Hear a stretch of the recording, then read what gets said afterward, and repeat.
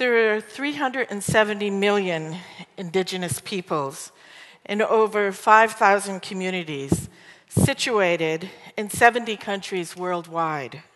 A small percentage of Earth's population, but a large percentage of the diversity of knowledge. Because indigenous cultures are experiential taproots to deep knowledge about place. This talk is about how the Haudenosaunee imaginatively protect our space in the most powerful settler nation, the US, and state, New York, in the world. The struggle to maintain our land base is matched only in veracity by the ongoing dispossession of land through the struggles of colonization. I pushed back with a curatorial intervention at the Smithsonian's National Museum of the American Indian by stripping bare the empire's colonization machine, a lust for gold, ceramic markers of the indigenous cultures eliminated to open the land. By force, and if bullets didn't work, Bibles. Over 3,000 indigenous languages have been translated into the Bible.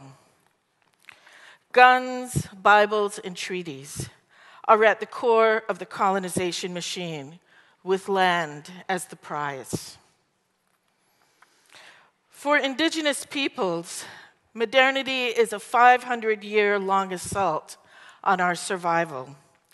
Anishinaabe writer Gerald Visner evoked the term survivance to emphasize an active indigenous presence, not victimization. For example, when settler states obstructed the movement of the Haudenosaunee in our ancestral homelands, we resisted and assert our rights to move freely in our territories. The line of Haudenosaunee leaders embody an act of decolonization. One of the marchers, my grandfather, Chief Clinton Rickard, called it fighting for the line. The line in this case is self-determination as nationhood or sovereignty. The Haudenosaunee understand the contemporary strategies of colonization and sent Deskahe to the League of Nations in 1924 to remind recent modern nation states of our inherent rights. It's complicated, but working within the structure of the UN puts our issues in an international arena. We need this mechanism because the US, Canada, New Zealand, and Australia voted against the Declaration of Indigenous Rights.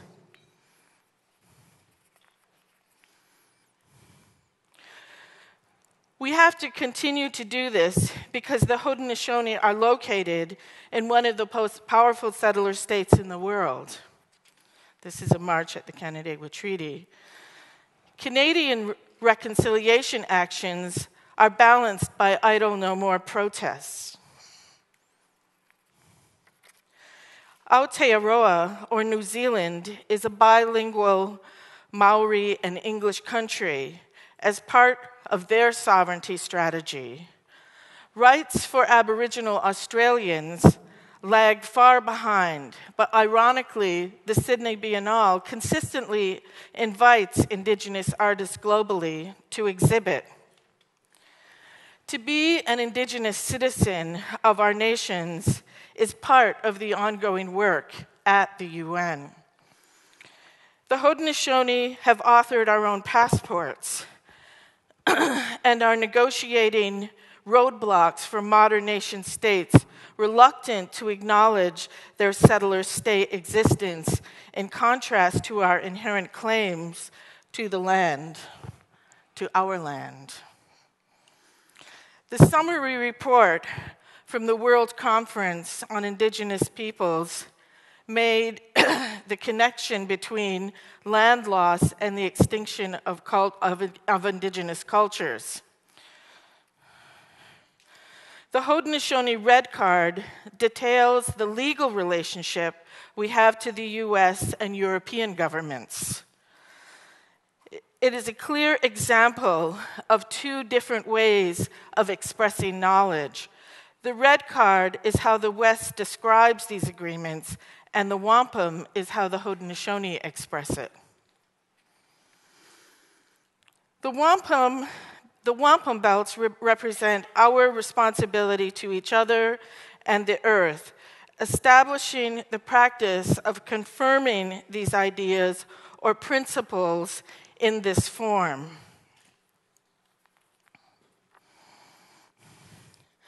The Gayanogoa, or Great Law, is a governmental structure practiced by the Haudenosaunee for over 1,000 years. And this is a photograph from the recent recitation that took place this summer, in 2015. And here are all the belts that were brought out in order to have this discussion at the Great Law. The two-row, or gaswenta, originally an agreement with the Dutch, symbolizes mutual respect because we all share the river of life, represented as a white row between two purple rows, and white also signifies peace. Indigenous peoples globally are marking our space with actions like the two-row renewal. In the moment of war and ecological collapse, the Haudenosaunee are enacting the principle of the two-row to call for peace and equity. As artists, we transform the gaswenta into a living symbol. The Haudenosaunee Artists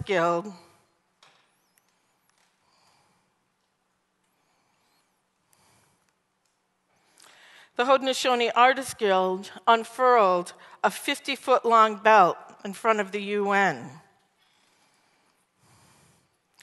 The belt is an installation in a Homeland Security checkpoint that intersects Canada, the US, and Haudenosaunee territories.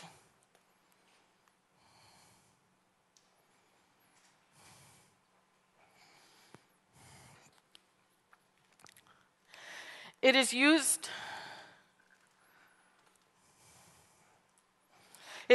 to remind us of the work to be done to decolonize our minds and bodies.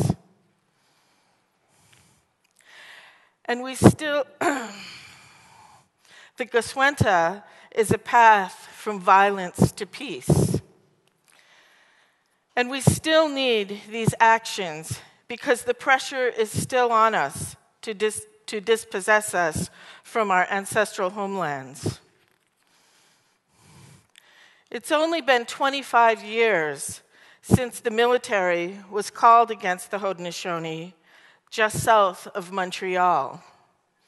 Some of you may be familiar with the incident, what they call the incident at Kanesatake. In many ways, the extraction resource wars going on in the world today are a continuation of the colonization and eradication of indigenous peoples in the Americas.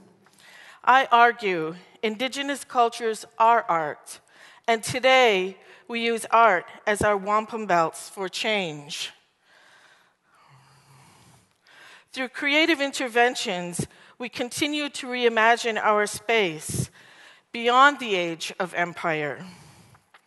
And in the world's oldest governments and cultures, I think experience and time are on our side. The corn will be here much longer than us. And as Mohawk poet Alex Jacobs said, the law is in the seed. Nyawa.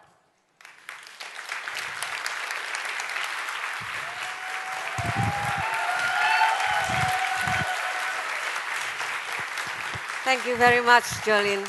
That's really, I'm really happy you mentioned Chief Deskake because he's very, very important person in indigenous movement, even for Indonesia, indigenous peoples. He's very well known as the father of the movement and our connection with the UN. I have questions about this. You've been mentioning our relation with the UN, how we fight through UN, how we struggle to get instruments that can recognize indigenous people's rights. And we did have some very strong instrument in the UN about indigenous people's rights. But why in the community level, we rarely see changing. Situation is still the same. Encroachment of the land and territory is still happening. And our people get arrested, they get criminalized because they're protecting their forests and their territories. What is missing in this?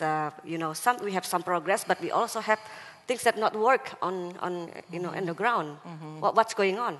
Enforcement is missing, and so it's really an awareness issue that the role the UN plays right now. And so I would say that from our first attempt in 1924, and by the way, Deskake was a personal friend of my grandfather. And so my family has been involved in the sovereignty movement for the Haudenosaunee for a very long period of time.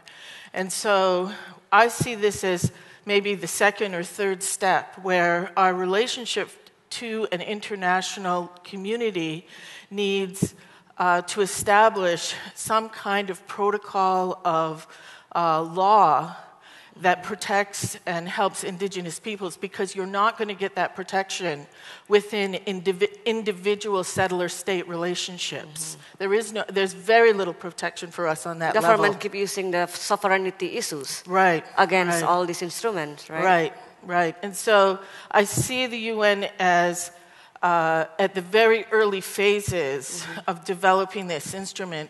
And a lot of people in our communities still feel, the Haudenosaunee communities, still feel it's important to do this work at the UN, although it's very difficult to translate that work back home. But at the same period of time, we're not going to wait for the UN. We still have to continue with our priorities. Thank you very much. Thank you. Thank you.